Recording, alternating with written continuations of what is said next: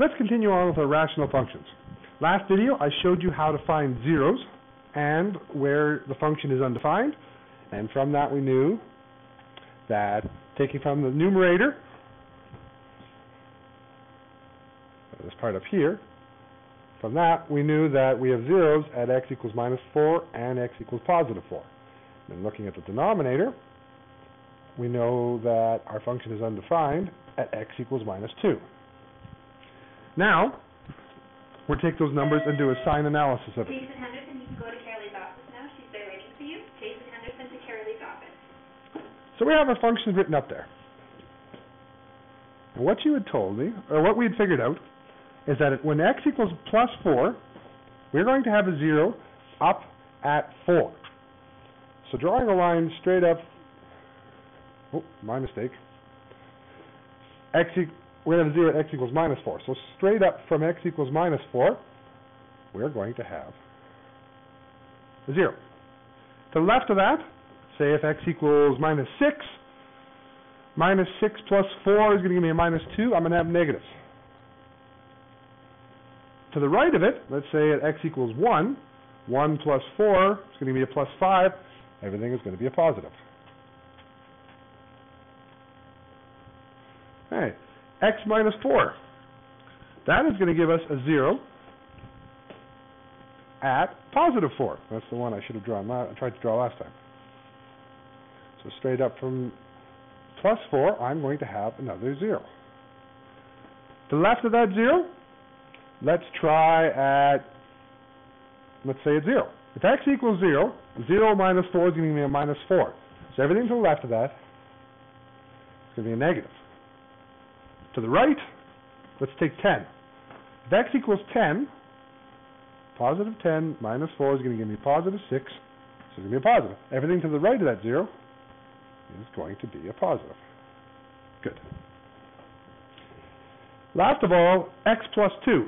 Now, if you remember, x plus 2 was on the denominator, and if it's in the denominator, it's undefined because you can't divide by 0. So at x equals minus 2, we do a line straight up, and we're going to have not a 0, it's going to be undefined. To the left of minus 2, let's say minus 4. If x equals minus 4 plus 2 gives you minus 2. So it's going to be negative. To the left, we have a negative. To the right, if x equals 3, 3 plus 2 gives me positive 5. We're going to have a positive up to the right. Our last step here is to find out what the total is. So what I'm going to do for the total is I'm going to drop these zeros and the undefined marks down. Got one there, and one there. So at minus 4, I'm going to have a 0. At minus 2, I'm going to have infinite, as in undefined. And at plus 4, I'm going to have a 0.